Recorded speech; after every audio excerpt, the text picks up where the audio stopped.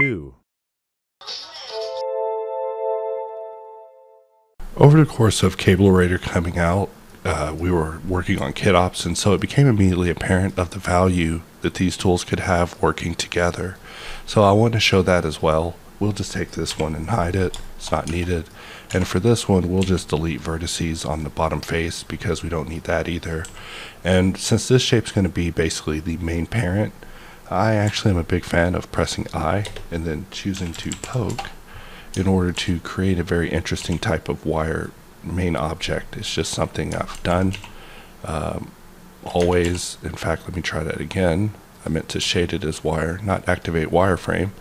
But now that we have this object here, we can actually select everything and then Control P and choose to parent this to the object. And we of course want to set the origin to geometry on this. So now this is our piece. If I press Alt R, we can put this in the center of our scene and we're basically good to go. So one of the benefits of KitOps 2 is the recursive parenting. So inside of our new demo folder, which will be where I'll be creating my inserts until I rename this folder, we'll choose to create insert, which will basically create an insert. And for this one, it's not a cutter, it's actually a wire. So we'll change it to wire so it doesn't show up in the rendering. And if we look at this, this is basically what we're looking at this moment. So we'll just choose to save this insert. We'll call this cable set 1. And we have saved this. So now it comes down to how will we get our thumbnail together. So when it comes to the thumbnail, I like to just rotate these until it fits and then eventually grab the camera and raise both of them up in the air until it starts looking a little unrealistic, and then of course scale things to fit exactly as I need. For this, I'm going to actually Shift G and select the same type, so that way I can just add a blank material of similarity to it.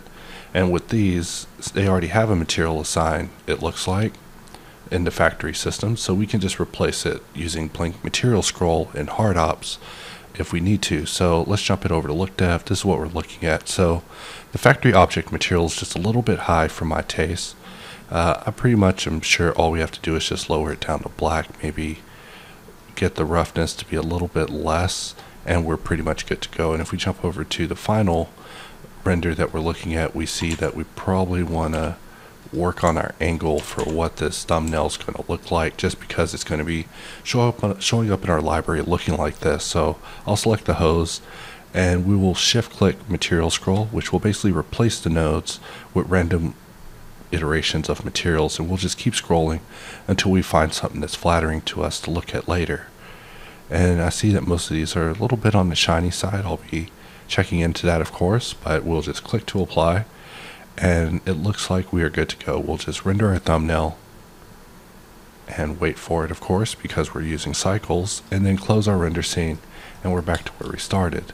However, we want to jump over to solid mode, and utilizing power save, we've already saved this, so we'll just Control S and not resave it with power save because it'll make an incremental save.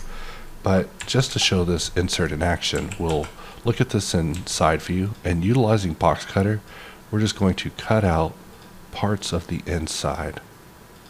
Whenever it comes to box cutter, I have perma snap on for Ingon, which is basically right here under the snapping. This will make it where you don't have to hold control in order to snap to a fine angle, allowing me to just very quickly cut this sort of shape into a cube. So we look at this like we are, and if we press N and bring up the KitOps panel, we can go over to our new demo and grab cable set and add our insert, and we are done. And just like that, we have brought both of these tools together to very quickly populate the top roof of this with cables, and that's really all there is to it. So hopefully there's something that you're able to take away from this, that utilizing these tools together, you can bring about untold amounts of power and workflow enhancement by just utilizing them together to hold these things, these sets, these things that you enjoy reusing, that you don't want to spend time remaking, and putting them together to create something very detailed. But with that, we'll wrap up this video, and I'll see you guys next time. So in case it's not obvious with box cutter, you can extract anything, and with KitOps, you can basically reuse anything.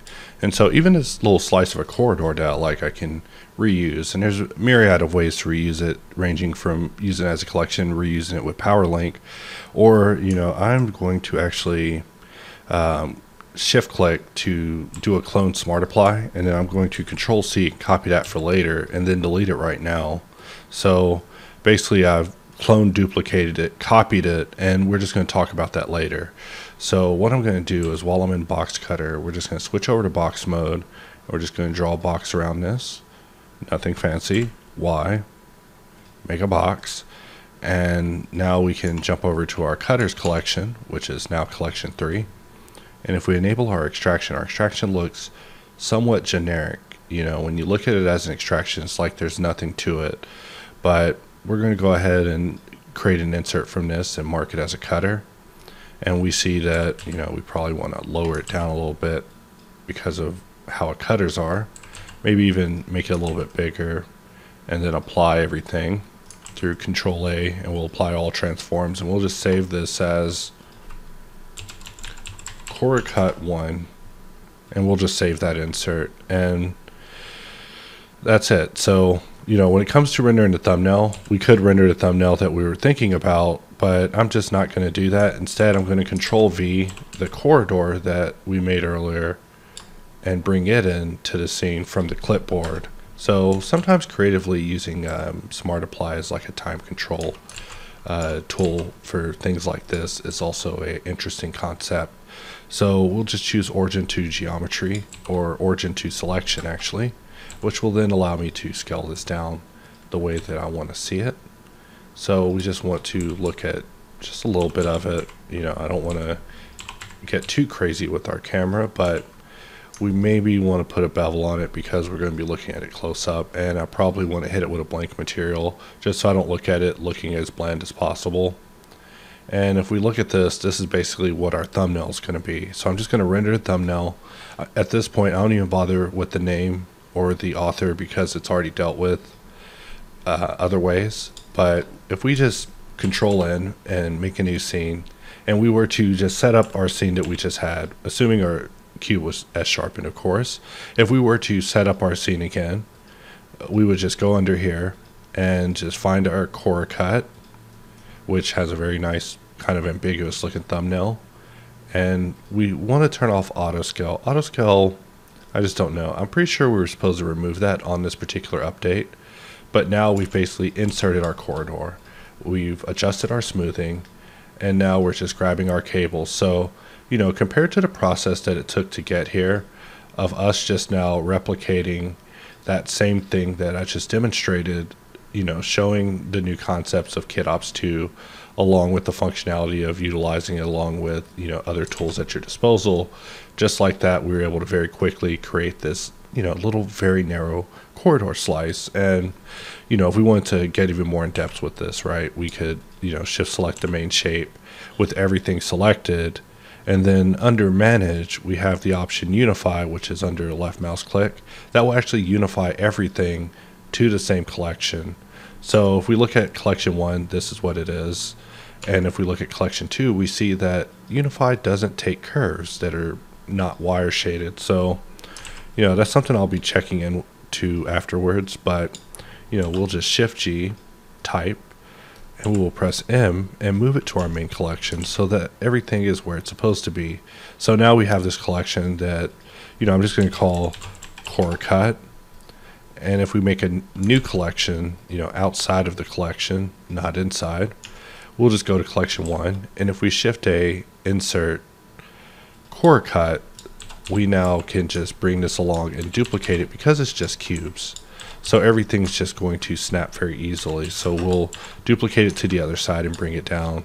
And just like that, we've created this very cable-y myriad hose chamber that, you know, will be very daunting to walk through. But it's just like that I just wanted to show some of the concepts of getting started with KitOps and having some fun with it in Cablerator. Now I'll wrap up this video.